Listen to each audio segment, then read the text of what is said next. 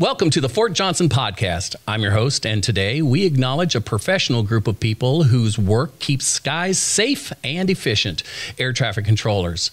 It just so happens that October 20th marks the International Air Traffic Controller Day. So today we'll highlight the important role these unsung heroes play in maintaining our global airways organized and our flights safe.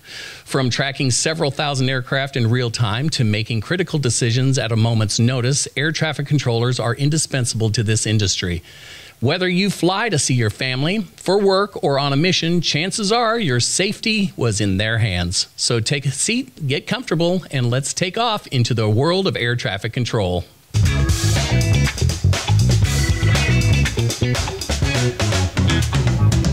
Good morning, good afternoon, good evening, whenever you are watching our podcast. I am Jeff England from the Fort Johnson Public Affairs Office, and we're in the Fort Johnson Public Affairs Podcast Studio. That's what it is. It was the podcast studio. Anyway, today with me, I've got some air traffic controllers and some guy from DPTMS who likes to tag along every so often. Mark Leslie, how are you doing today? Good morning, Jeff. Great to be here. Great to have you back. I appreciate you helping me out with our show all the time and being a wonderful guest all the time. Yeah, thank you. Yeah, that's why I invite you back. Yeah. Thanks for letting me in your studio and bringing my great air traffic control. Yes, I noticed. We got two people over here. We got John Fusilier.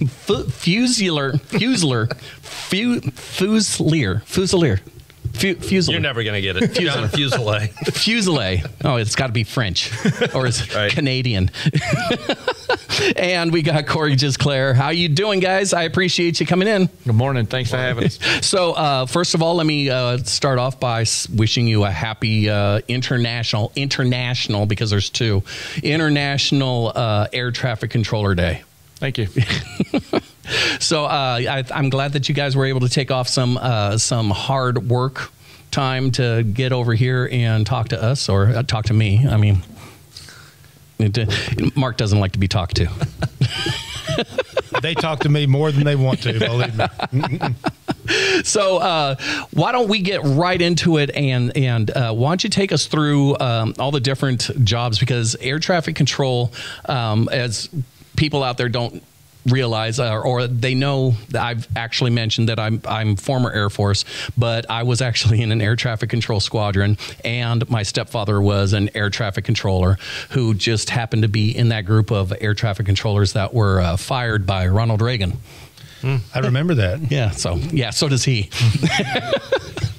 So there are multiple places or multiple work or positions over at air traffic control, and it's not just the tower. So there's more to it than that. You want to take us through a couple of the jobs that you guys have to do over there? Sure. So we have the air traffic control radar facility, and then we have the tower, which most people think everything air traffic control is a tower. But the majority of air traffic control is actually controlled through the radar approach control. Tower is basically from the surface to 2,500 in a 5-mile circle, and then radar approach control is just depending on what Houston, at least for the Department of the Army, it's whatever the FAA is going to delegate you the airspace. So it could be 20 miles across, it could be 100 miles across. Oh man, 100 miles across would be a real pain. There's a lot of planes in there. Which is what a lot of aircraft, because it's not just planes. It's airplanes, it's helicopters, UFOs, birds, everything. That's right. We actually have the largest airspace for the Department of the Army. Oh, crazy. Here at Fort Johnson. Well, we've got a really big area with the JRTC, all of Peason Ridge and the bombing range, and then we get out until Alexandria, and they've got a tower, a nice big one. That's right.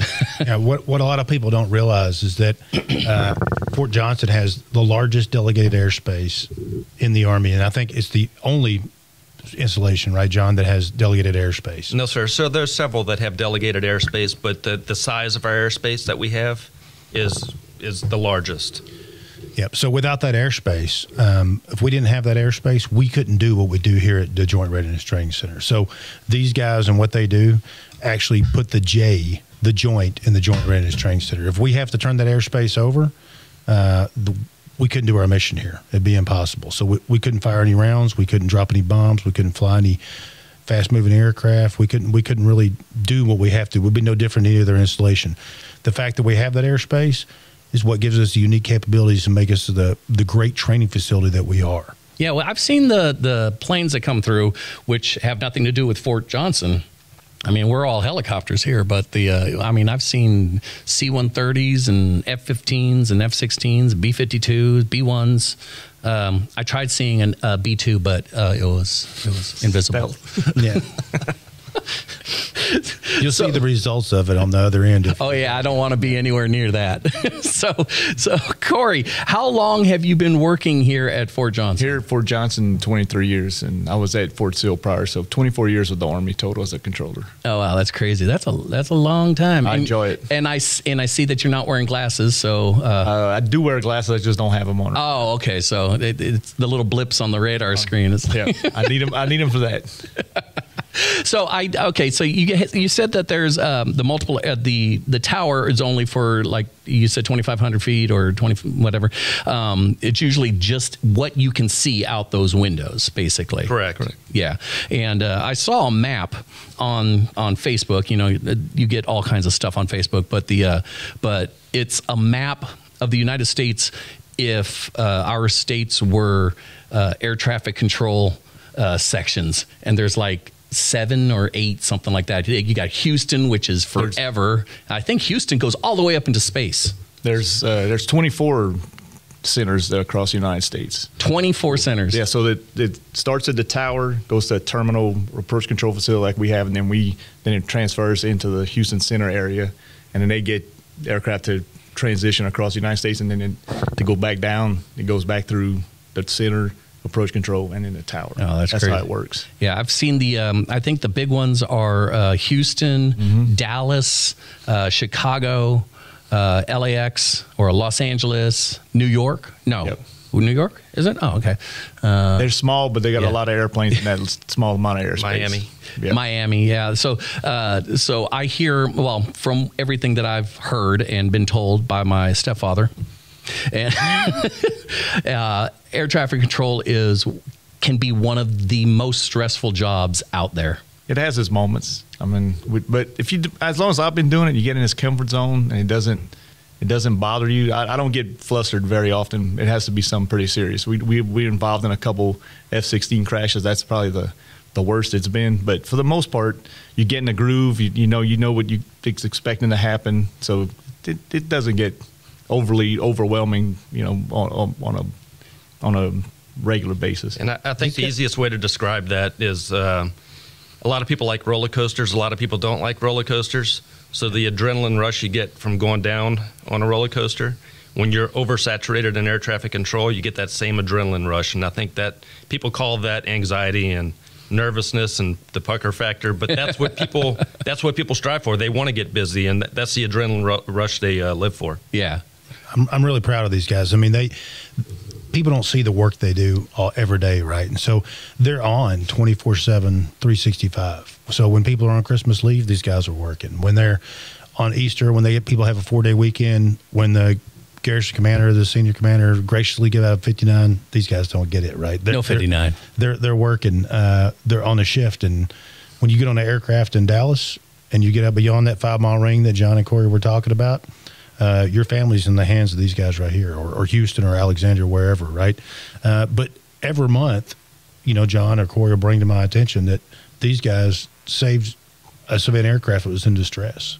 It's a normal occurrence for them. And then when you listen to the tapes or read the transcripts that they've shared with me, these guys are the calm voice to that guy that is potentially in a life-ending situation for him piloting an aircraft, right? So that's pretty impressive. They're the voice of calm and reason, and they're walking a guy through a crisis to get him and whoever's in the aircraft to safety.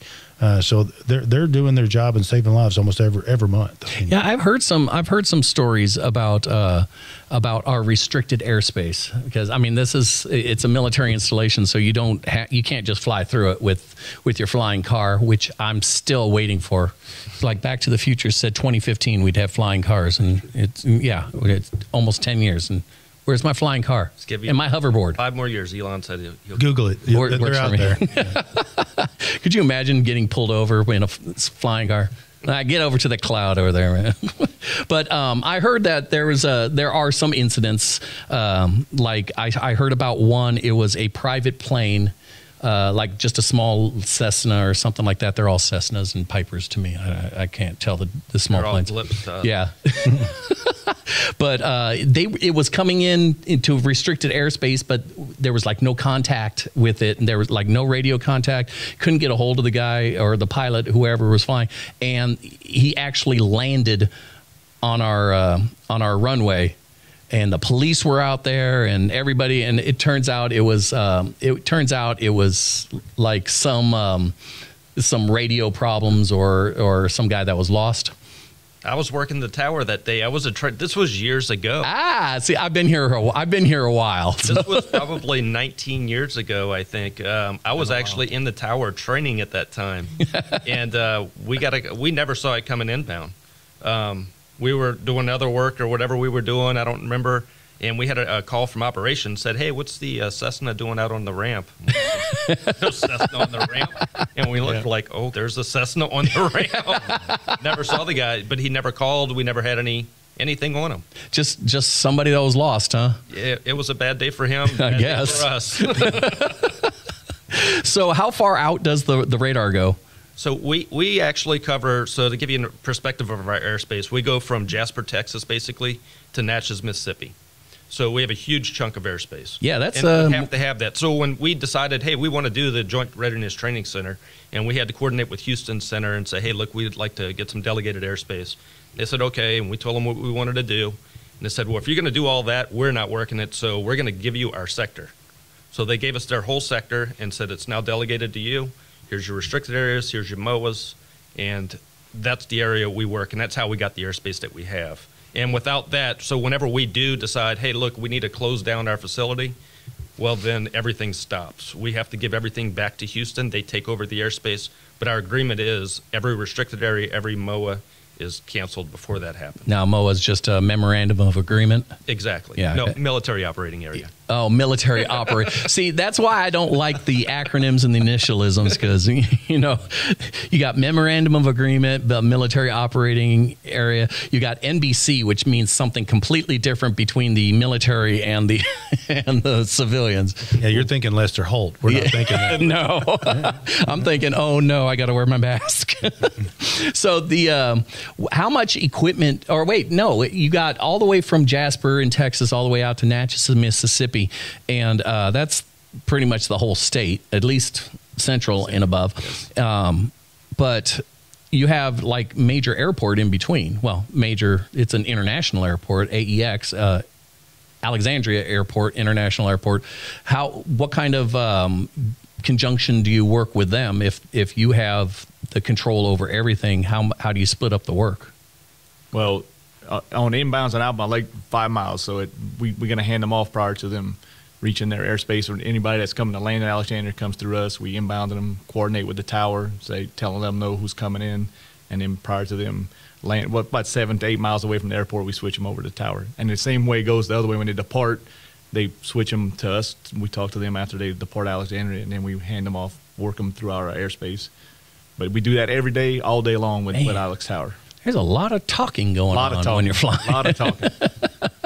So how much different is it to, because we have all the helicopters here, how much different is it to deal with helicopters as opposed to airplanes? Because I noticed some things with helicopters that really caught my attention, or it just threw me for a loop, is they helicopters, even without wheels, just the skids on them, they still taxi, they still go down the runway and take off like why don't they just take off straight up? I mean, they're helicopters. They do both. They have to practice. They do both. They do taxi, they do hover taxi. I was here so long, we used to have UH-1s, and the Hueys used to do skid landings. They used to have to practice how to do a skid. So they just got to practice different configurations to depart and land and to taxi. But they do both. They'll take off from the taxiways at here on the airfield. They don't always go to the runway. Oh, okay. Yeah. And I can tell you, if we had a whole airspace full of nothing but helicopters, it would be nice. Because we could say, you know what, if you're saturated, everybody stop. Hold right there. Stop and let's start over. Yeah. No more of the what is it? Hold at 20 miles and It's the mix is what makes it. You know, we have the fast movers, we have regular civilian aircraft flying through. Then you have helicopters in the mix. It's just the mix of everything. Then on top of that, we also have UAS is starting to take over, and they're everywhere now. Between the large UAS to the small little off-the-shelf UASs. Yeah, so they got a pretty complex airspace. I mean, so I've learned a lot about air traffic control. I'm not John or Corey by any stretch of the imagination, but they've taught me a few things, right? So I mean, they got a pretty complex airspace. So they're dealing with, you know, the fast-moving aircraft, you know, attack aircraft. They're dealing with commercial airliners. They're dealing with the private pilots. They're dealing with Army aviators. They're dealing with Air Force aviators. They're dealing with not only all that stuff, but they're dealing with the Army, the military drones, what John's calling UAS. They've also, we started working with balloons. So we've got balloons operating in that area. I hear we get balloons over our country every once in a while. Not those kind of balloons. Oh, okay. And if it was, I wouldn't tell you. But it was a weather balloon. Yeah. But they've got balloons. So they got a pretty complex airspace. So a controller that comes here will get some experience that he doesn't get anywhere else in the country, I think. A guy leaves here and he's a trained guy. We want to keep a guy that comes here. And a guy comes here and they've got a great work culture down there. I mean, these guys are like a little family, right? I mean, they got guys that work certain shifts and they'll come in and they work really well together. They get to understand everybody has strengths and weaknesses, you know, and they know when to compensate for those. And great supervisors know what to look for in each other to make sure that the flying public is safe. I think what everybody should understand is that when you get on an aircraft and you're talking to somebody from Fort Johnson, your pilot is talking to somebody at Fort Johnson, that they're in good hands. These guys are well trained and they do their job well. They've been doing it a long time and they've got a heck of a certification program. I mean, they don't put somebody in the tower by themselves controlling aircraft or their approach control until that person is well trained, fully certified. Probably one of the best certification programs in the Army. Nice. Yeah. Now, the how much training do you have to go through to be an air traffic controller? Well, to start with, you got to either the FAA or the military is the two best ways to become a controller. You got to go to the tech school, Air Force or Navy, Marines. They all have their school. So I think the Air Force is like 4 or 5 months long, just the technical training before they get assigned to a base. And then it all depends on the person and the complexity of the traffic and airspace that they got to deal with. Oh, wow. When I was in the Air Force, it took me at least a year once I got to my first facility because we had like 18 positions you got to get rated in. So there's a training agenda for each one of those positions that you have to fully master before you could work. So it just depends. But I mean, you're looking probably like 3 years before you could be fully certified. And the FAA is a lot more stringent. There's a pathway to get a job with the FAA off the street, but it is a lot more stringent, a lot more steps involved in that because you got to go through the schoolhouse, which is at Oklahoma City. Then you go to the facility, you got to go through that training program. Yeah, I was going to say that when I went through school, the air traffic controllers, when I had the choice between becoming air traffic controller or being maintenance, I picked the wrong one. Air traffic controllers, it was I would have to be away from work for a year before I could even come back to work, let alone go back to the unit. So that's crazy. I mean, well, not only that, so even after you get your ratings at your first base that you're at, every new base you go to, training starts all over again because every facility has a whole new set of frequencies, a whole different layout of airspace, different airports you have to learn all the approach charts to. So it's a never-ending schooling for air traffic control. Gotcha. Now, I would imagine that USA Jobs is the way to go if you're an air traffic controller already and you've got the experience and could get the job. USA Jobs, you don't actively recruit, go out and look for people. You're doing it the way the rest of the government jobs are. Correct. So, is there a lot of openings here, or is this a pretty tough place to get into? So right now we do have quite a few openings. We even have. I think we just picked up 2, but we have 5 more term positions that we have here, which can exceed. They can be extended up to 8 years as a term, and those can also be converted as a permanent as we lose people. We have attrition here, so we do have quite a bit of controllers that are available. But yeah, USA jobs is definitely the route to go. That's where we're gonna pick you up at. Yeah, I saw some. That's why I was asking. I saw some, and also the unit, the National Guard unit over at at Alexandria, at the 259th Air Traffic Control Squadron. They've got they help out in the tower there. That's where they work, and then all of the equipment, the mobile equipment that the Guard works on is all the mobile equipment. Mm-hmm. So they have a little mobile tower that's on the back of a Humvee. Mm-hmm. They got a TACAN, which is a Bulldog, and that's a big trailer. And then they've got the radar that can go, and apparently they're going to be getting the mobile ILS, which is pretty cool. Do we have the? I imagine that there's we've got all of those, all that special equipment here also. So we have a what we call a PAR. It's a precision approach radar. And it's currently down right now, but we do have that here, and that's basically our ILS. It's same. It'll get you down to the same limits during inclement weather.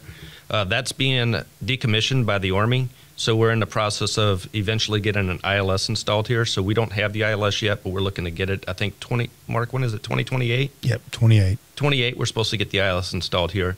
Alexandria does have an ILS.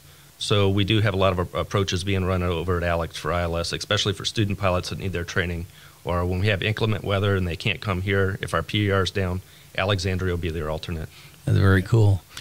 John has got a great. They've set up a great training program, like he was talking about the extra training. So a guy comes off the street, we hire a new air traffic controller. It could be before they're allowed. Before they're going to Corey's going to allow him to sit in a seat by himself and control traffic, alone and unafraid by himself. He's going to have to go through, 6 to 8 months, maybe a year. It depends on the individual, where they're training that guy to make sure he's went through, no matter where he come from. He could come from JFK Airport. It doesn't matter. He's going to have to learn the nuances of this airspace. Yeah, we're not like New York. No. But he's doing things here that he didn't do in New York. Exactly. And it's new airspace, new terrain, right? Yeah. New airspace terrain. So he's got to learn that, and they're pretty stringent about that. Not everybody makes the cut. That's why we want to make sure it's safe. Like I said, our main priority is one, preserving our mission capability, and then two, the flying public the safety of the flying public. Well, that's why we win the fight for talent. That's right. Yes. Speaking of that, talented people. That's a great thing to talk about. Is so every one of these guys, there's a lot of bennies of being an air traffic controller. One is they get early retirement. Lucky. I want to retire, but they earned that because if you've ever done shift work, they earned that, right? So, especially when you're running. We don't have enough air traffic controllers. We're not authorized enough air traffic controllers to do the mission we have, right? So that puts a strain on these guys. And I thought scheduling 911 operators and WAC guys was tough. I don't even want to look at their board when they try to schedule it because there's laws. These guys can only work so many hours per day, per week without a break, right? Oh, so like pilots, you have to have a crew rest. Exactly like that. And if we don't abide by that, we're breaking federal law, right? So I don't even like looking at John's board to figure out how he's doing that, right? So it's tough. But they get a retention bonus. When he's got that authorized, it's a pretty good chunk of change. I was wondering why Mike's been working here for so long. Yeah, but they earn every dime of that. It was a big victory. I was so happy we were able to get that for him. And then MCOM just authorized a special salary rate increase for these guys. Which nice. Is well overdue and well deserved. So they make some pretty good. If you can make the cut, it's pretty good. It's pretty good money. Now, they're sitting in a dark room up there looking at blips on a screen all day. So you earn that. And you go up there, I feel inadequate because they're all pretty smart. They show me something on a screen and I act like I don't. Yeah, I know what you're talking about. Yeah, it's a blip. They're pretty smart. Yeah, it's been jammed. And we're not all in the dark room either. We do have the tower flowers, we call them, and we got the radar mushrooms. And the tower guys are the most in shape.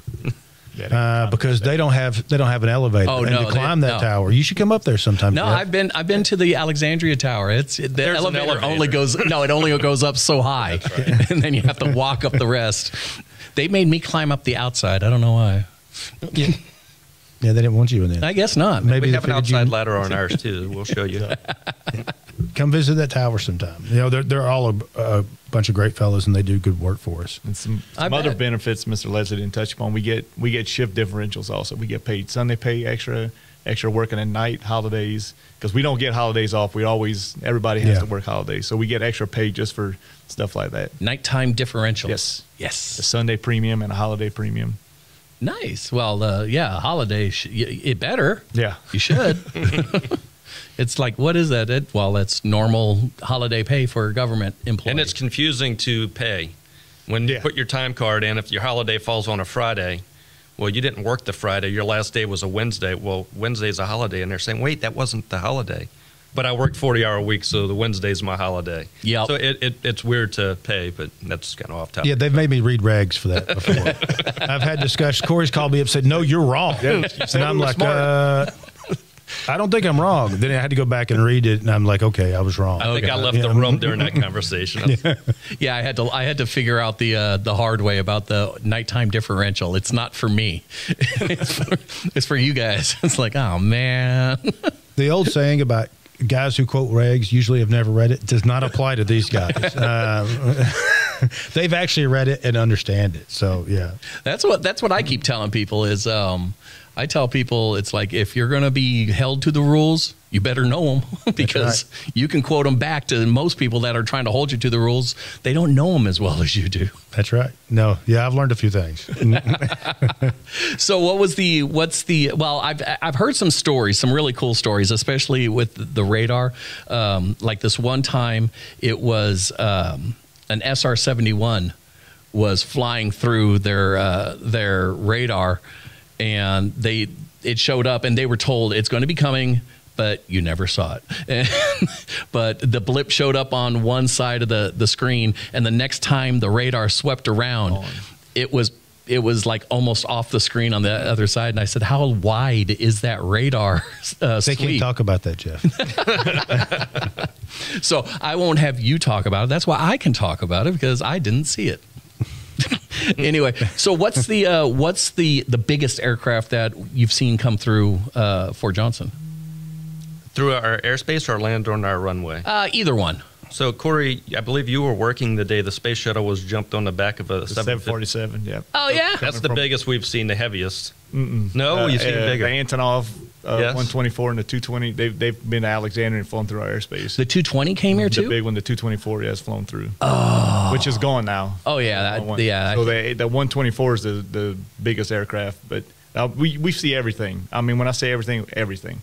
We Air Force One, Marine One. We worked. Every type of fighter you could think about has come through this airspace and worked here. It's B1s, B2s, B-52s, F-22s. Yeah, F-22s, 35. all the F-15s, 16s, 18s. Yeah, we see those a lot. A lot, yeah.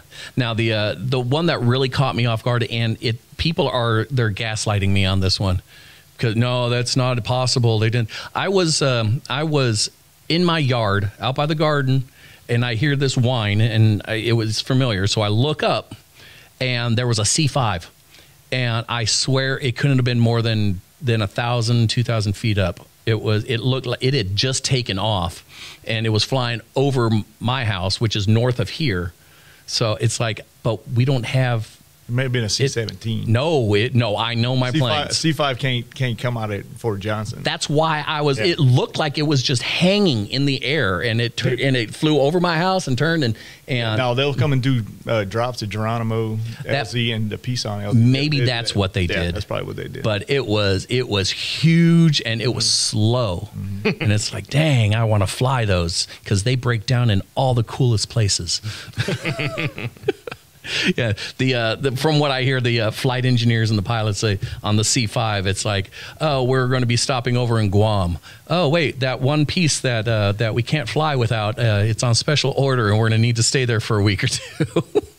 It's like it happens in Hawaii too. It's amazing how these things break down in certain spots. Yeah, the Army doesn't break down anywhere like that. No, they break down in. On the airfield at home. So yeah, because Uzbekistan or someplace like that, we break down where it's 20 below or something. I hear there are some C-130s that have skis on them so they can land in Antarctica. Yeah, I've seen that. I saw it on TV. We've got all kinds of real nice stuff. I would ask more about the International Air Traffic Controller Day, but heck, I've learned I learned everything I need to know. You guys need to be celebrated every once in a while, and while you're at it, appreciate the maintenance guys out there making sure your stuff works too. Well, they're part of this as well. We couldn't run our operations without our maintenance guys. So when we celebrate International Air Traffic Control Day, National Air Traffic Control Day, they're always a part of it. I mean, they're part of air traffic control. Okay, so as long as we don't put the ER at the end, and yes, so we'll let you in. It won't be the operators; it'll be the whole squadron. That's right. Yeah. So the airfield is, we've got the operations branch, we've got the maintenance branch, we've got the air traffic control branch, and so when we talk about Air Traffic Control Day, it is one well-oiled machine, and one couldn't operate without the other. That's awesome. So they all operate together, and they operate really well, and they serve this installation, the Army, good, yeah. And the Air Force, and the civilians, yeah, and Louisiana, and and the crop dusters, Corey's and the crop favorite. the crop dusters. Yeah. But anyway, well, Mark, Corey, John, I appreciate you guys coming in, and I wish you a very happy International Air Traffic Control Day. No ERS on 20 October on this Sunday. Yeah, that's when this airs.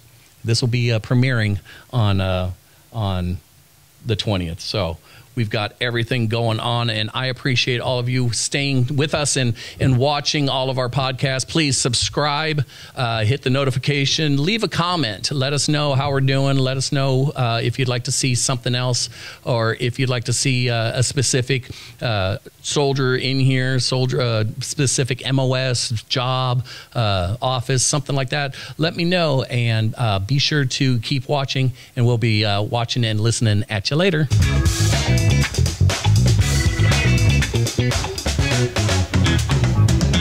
That was easy.